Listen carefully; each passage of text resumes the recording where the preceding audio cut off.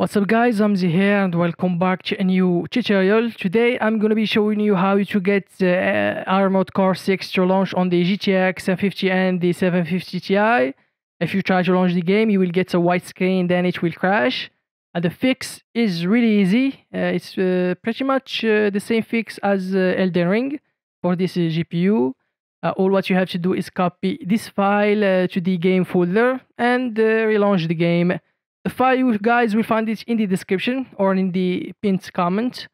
But do make sure you're using the latest Windows 10 version and the latest NVIDIA drivers, so you guys don't have any other problems that will stop you from launching the game. Anyway, thank you guys so much for watching. Please do subscribe for more gameplays or in this case tutorials on this system. Till next time, take care.